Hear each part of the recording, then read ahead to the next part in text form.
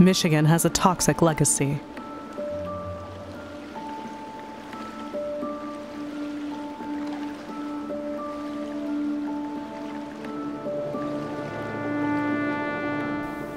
There are now 31 sites throughout Michigan where PFAS has contaminated drinking water supplies. PFAS, a large family of man-made chemicals that are used in non-stick cookware, stain-resistant furniture, carpeting, waterproof clothing, food wrappers, pizza boxes, fast food wrappers, and shoes. Shoes like the popular Hush Puppy shoes, manufactured at the Wolverine plant in Rockford, Michigan. In the 1950s, companies like Wolverine dumped chemicals into rivers and unlined landfills. These chemicals leached into wells and contaminated the drinking water, including the wells of the Plainfield Water Treatment Plant. We know that Wolverine started dumping in 1958, so some of these chemicals have been in the ground since 1958. They did learn in 1999 that these chemicals were poisonous, but they continued dumping until 2006.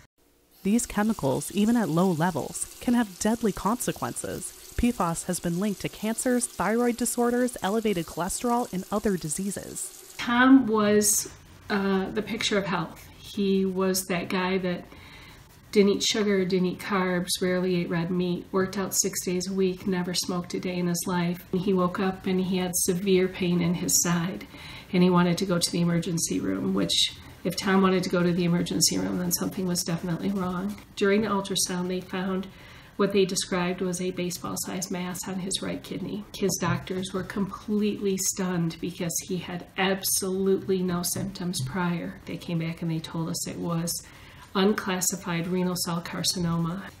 The tumor had grown to the size of a football.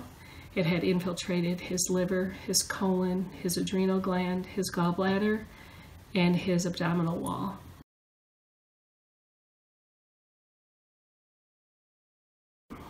He passed away at home. Because it is so widely used, it is likely all of us have a very low level of PFAS in our blood. I was sitting on Facebook like normal, and all of a sudden I see this post in Facebook group that says, "Hey, your water's contaminated." Okay, I want to read more. That post was from Travis Brown, a researcher investigating PFAS contamination in Plainfield Township. We created the Facebook group, Man Action from Plainfield Township. Within 2 weeks, we had 300 to 600 people. Within a month, it was like 1,200. Today, we're sitting at about 5,500 people. It's been pretty crazy the last almost year now.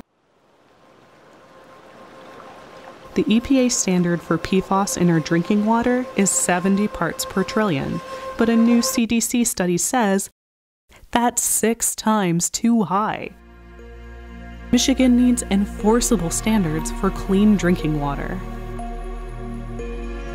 What we are trying to do is get people to start asking questions instead of just believing whatever is told to them, to question everything.